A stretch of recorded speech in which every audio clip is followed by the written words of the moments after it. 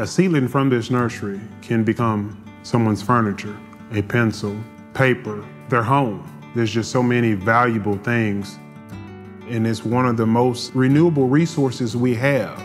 We can always replace a tree. Trees mean life. I get to share in renewing our planet and creating a product that 20 years from now you can go back and look at and say, hey, I was a part of that. I am a husband, I'm a father, I'm a minister. There is most definitely a parallel between my job and my ministry. It's all about being a steward and about nurturing and caring and having compassion. I'm James Shelton, and I love making seed into seedlings.